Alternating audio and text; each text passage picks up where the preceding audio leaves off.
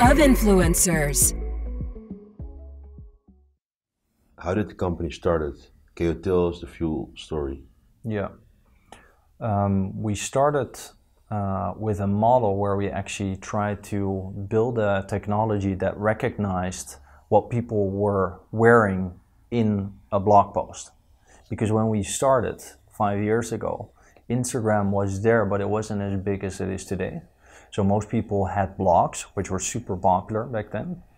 So we developed a technology where you could isolate, for instance, okay, this is a blue shirt, and then influencers, they could connect those blue shirts to a database of products that we had that was integrated with all of the major retailers.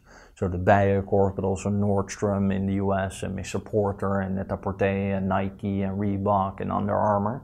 And they listed their product catalogs on our platform. Influencers could say, well, this blue shirt is from, you know, whatever, Armani, and they cost $100, and they could list it on their blog. We would overlay their blog with a Shop Now button, and all of the customers of that blog could purchase that shirt straight from the blog. So that was quite back then especially, it was quite an innovative model, because a lot of people were always asking, hey, where's that shirt from? Or where's that, especially with women, where's the dress from? So that's how we kind of, you know, try to tackle that that entire issue. But you know, sometimes we were lucky and influencers were selling, you know, 20 or 30 kind of dresses.